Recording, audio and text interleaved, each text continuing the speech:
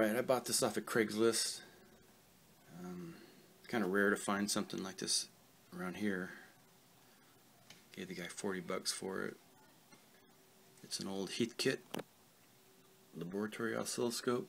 It's a model 1012. I guess it belonged to an old ham. It was really dirty, so I just took all the knobs off and I just cleaned it really well. It has all the knobs. This one horizontal position knob is froze. It won't turn at all, so I can't move the beam back and forth horizontally.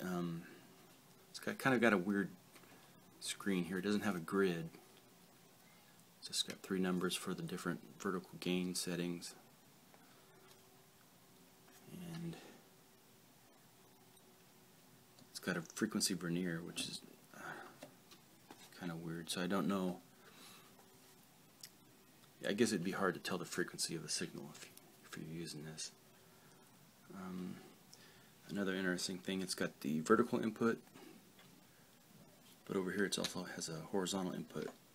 So you could switch from the internal horizontal frequency selector or to an external one. And so I'm going to open it up and see what's inside it. Just a little dust. This is kind of neat because you can't really see. I've only really looked at TV picture tubes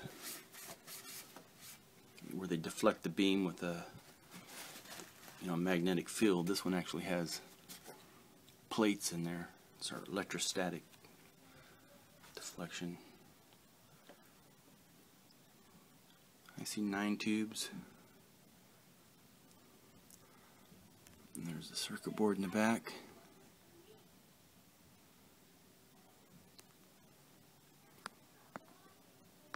I'll look underneath it. Transformer looks nice. It looks nice and clean under here.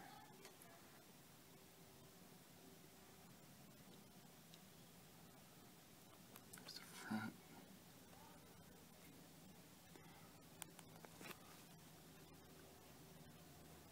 Huh. I've ran this a little bit, but this capacitor here is oozing something. So is this one. I maybe ran it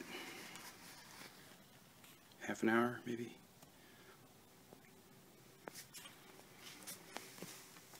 So there's actually not much to it.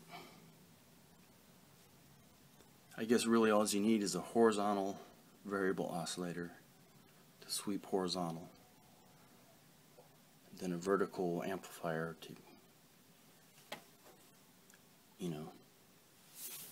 for the input,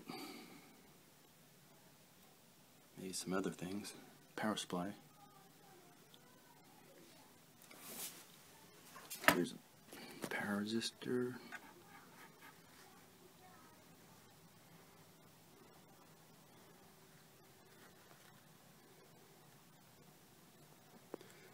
I'll put it back together and then I'll hook it up to the function generator. What I have here is I have the horizontal input going over to the old WR50B RF generator, and then I got the vertical going over to this function generator. It's kind of cool to play around with the pattern, get real close. So right now the vertical's at a lower frequency than horizontal. And I'm increasing the vertical. I'm going to make some cool patterns. I think that means that it's either 4 or 2 times the frequency. One of them's higher than the other. It's kind of cool. Maybe that's twice the frequency.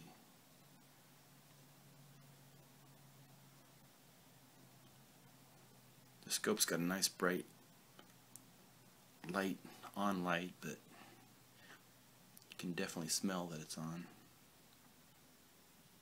dust and hot tubes.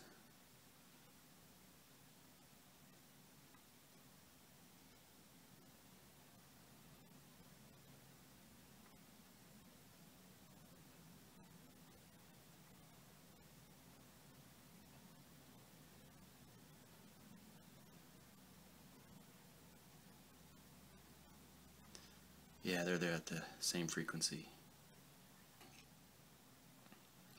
And if you increased it, it would just repeat the pattern, but you know, in the horizontal plane or the vertical, they'll just flip.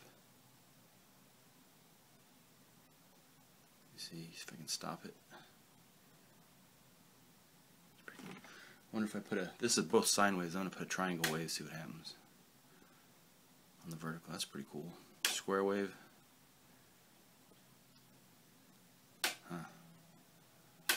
Let me go get to one of those other multiples.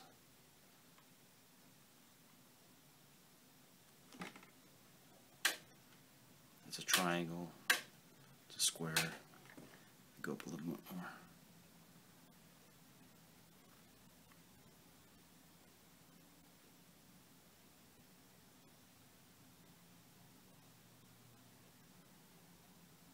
So that's a sine.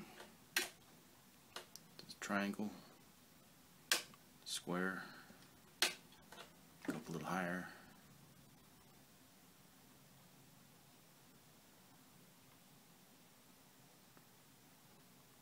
so they're both sine waves.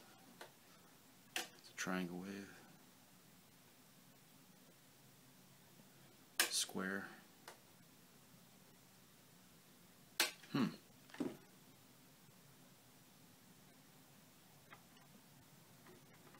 Well, anyway, it's cool to play with, and the scope seems to be working pretty good, except for the horizontal position stuck, so I can't change that right now. I'm going to try it one more time. Sine, triangle, square. Anyway.